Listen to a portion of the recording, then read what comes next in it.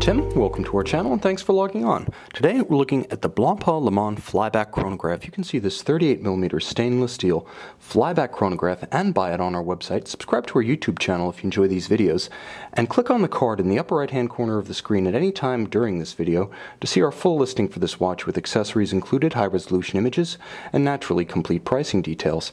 Now on my wrist, 6 1/3 inches, 16 centimeters in circumference, this is a traditionally sized men's chronograph, 38mm across the round of the case, not including the pushers of the crown. It has substantial wrist presence in spite of a very compact 48.5mm lug-to-lug measurement. So the watch definitely looks large, has visual signature that belies its essential size, and yet it's still quite slim on the wrist. This watch measuring only 11.5mm thick with a generously double-stepped bezel, it's easy to slide this versatile timepiece underneath the tightest of dress cuffs.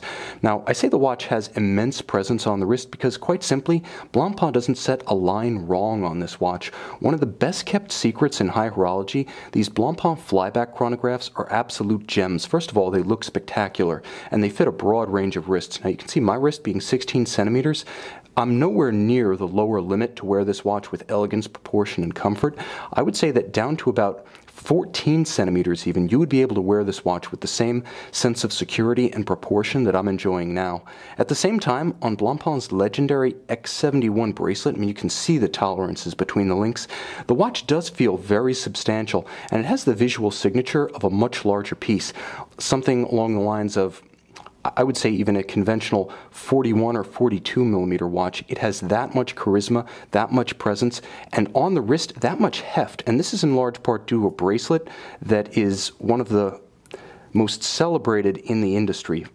Let me showcase some of the highlights here. First of all, the finishing is exquisite. It's exactly what you would expect from a high horology house like Blancpain, a flagship of the Swatch company. And you can see that with satin finish down the center links, polish on the edges, and an incredible system of interlocking intermediate links, this is a very flexible and yet burly looking bracelet. In a lot of ways, it achieves the same flexibility you would get something on the Rolex 5-link Jubilee, while giving you the solidity and the masculine character of something like the 3-link Rolex Oyster bracelet. And of course, on the bottom, it is an ergonomic triumph having broad channels between links, so it will not pinch skin, it will not pull hair, and the watch features a beautifully polished double deployant. So again, if you have a smaller wrist, it doesn't have that one big up and over that you encounter on a single fold deployant that can pinch you down if you want to buckle the watch tight. No such occurrence here, and a very low profile partition when this is closed. Again, the only cue to the partition point being the double signature on the bottom. It doesn't have the tall profile of a Rolex Oyster clasp. You'll also note that the watch has a wonderful combination of a stepped bezel and a high polished case. So even though it is a traditional size, 38mm, the step of the bezel adds strength and character lines that allow this watch to really charm and hold its own against bigger timepieces like the 40mm Rolex Daytona. It's definitely in that aesthetic class, and mechanically it set the pace for the in-house Rolex caliber 4130. The Blancpain Flyback movements designed for them and executed for them by Frédéric Piguet are some of the gems of modern horology. Originally launching in the late 1980s, these calibers fully integrated automatic winding with a column wheel function selector and a vertical clutch engagement are finished to a standard that, quite frankly, deserves a display caseback, but thanks to the solid screwed-on caseback of this watch, you get all of this plus 100-meter water resistant. So although it's not explicitly a dive watch, it has that kind of hermeticity. Now it also has a flyback chronograph system, so you can reset the chronograph and restart it using only the reset trigger.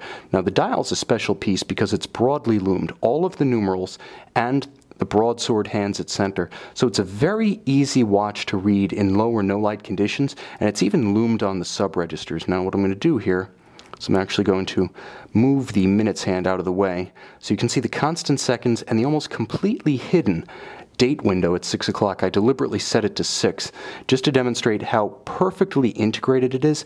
It's the definition of discrete. I like the practicality of a date. Not everyone likes the disruptive look of a date window on the dial, and this is a solution almost everyone can agree is beautiful because you only notice the date when you want it. It maintains the symmetry of the dial bilaterally and vertically, and at the same time it does give you the convenience for daily reference. Now you also get automatic winding, 40-hour power reserve. Of course, with that vertical clutch mechanism, you can see, I'm going to show you conventional actuation of the chronograph. See how it doesn't jump when I activate it? Watch the chronograph seconds hand. Smooth progression, stops without stagger, resets perfectly to the index at 12, and because you can run the watch continuously with a vertical clutch, it allows you to have seconds, hours, and minutes at center without any additional hazard to the movement. On a lateral clutch system, you want to use the chronograph sparingly. Not so here. The dial is complex with several different planes. There's a 60-second, 60-minute track outboard, and then inboard of the hours, the watch's dial steps down subtly to an inner dial, itself characterized by countersunk subregisters. There's a lot of complexity within this case, just as there is without. You can see this handsome, versatile, and some might even say best kept secret, the Blancpain Leman Flyback Chronograph, and buy it on our website.